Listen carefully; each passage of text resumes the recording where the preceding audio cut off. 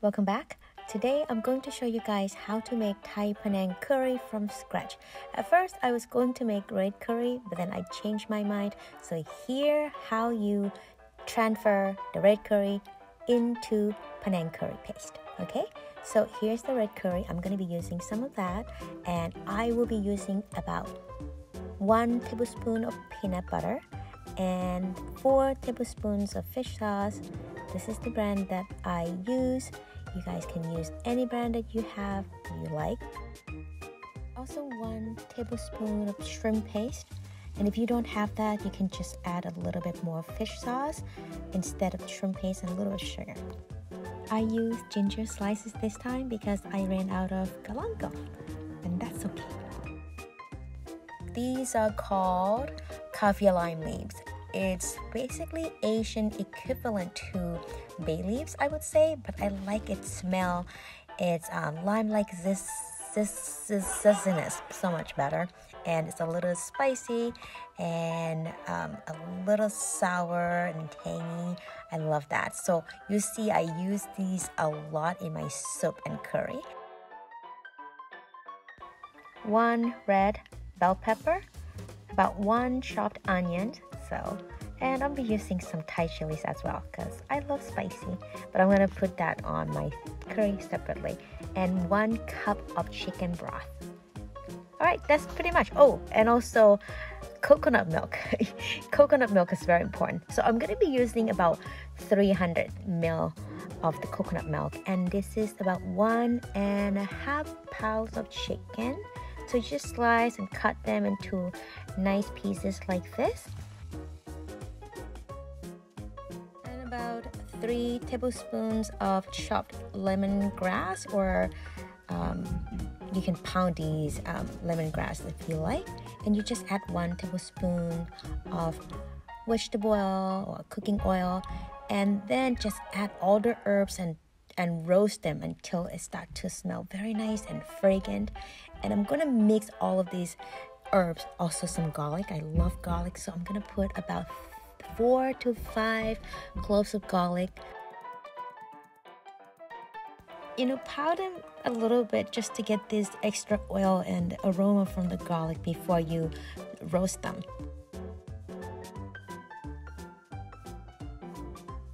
So on a medium-high heat, just add all the herbs in and roast until it starts to smell nice and fragrant.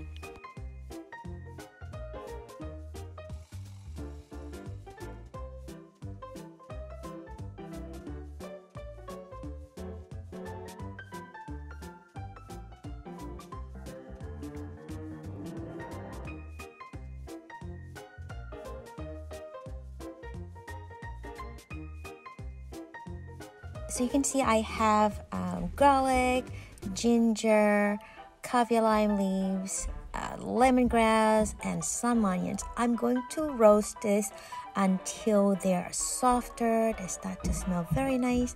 And I'm going to grind these together or pound these with the rest of my ingredients, including the red curry paste and peanut butter.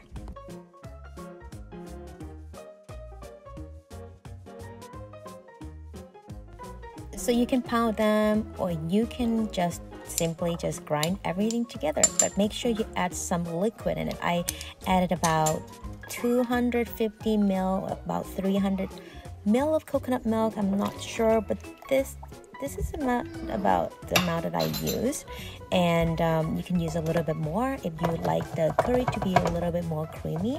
I like my curry to be less creamy and thinner, so I just add, like only about 250, 300 ml of coconut milk. So I just blend everything. See, it's really easy to blend because we saute and we cook all the herbs before we blend it in. So here, this is the texture you get. This is the nice paste of Panang curry sauce. But you know what I forgot? I forgot to add peanut butter, but that's okay. If you forget some of the ingredients, you can also add in the pot later on and just try and see if you like it. no stressing out when you cook, okay? Unlike making French macaron or those French pastry. So that's another thing, okay? With cooking, play around, have fun, and just be creative. And, you know, whatever you like, if you like it, I like it. Other people might like it too.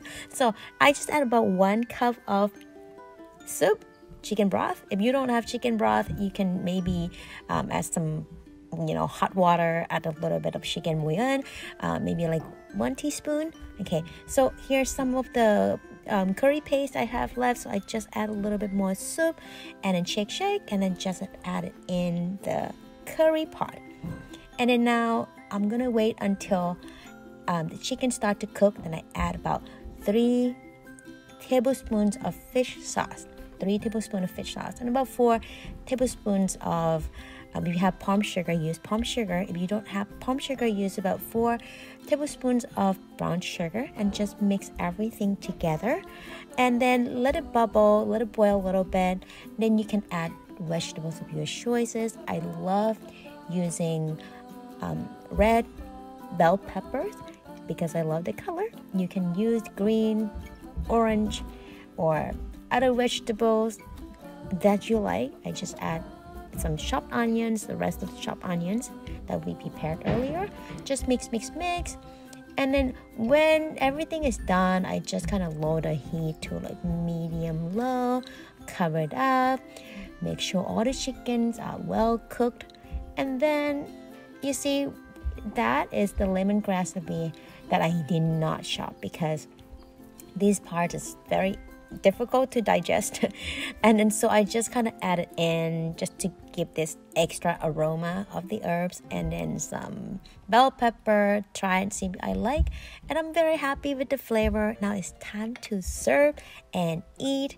So I have this Thai chili right there, like about 3, that's from me, and some kaffir lime leaves. If you don't have kaffir lime leaves, feel free to use maybe basil leaves. And then here's some coconut milk, and then I just basically use scissors and then chop.